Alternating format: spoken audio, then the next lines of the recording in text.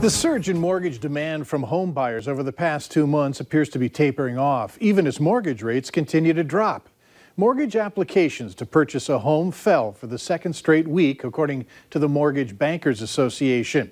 Purchase volume was still 15% higher than a year ago. According to one economist, the drop in applications could be a reflection of the low housing supply that is limiting prospective buyers' options. United Airlines is adding 25,000 more flights in August than it plans to have in July. The move would triple the schedule United ran in June. It's a big jump in volume from recent months, and it's a sign that United thinks demand is going to increase. However, the schedule is still just 40% of the one the airline ran a year ago. Many women suffer symptoms of depression while transitioning into menopause.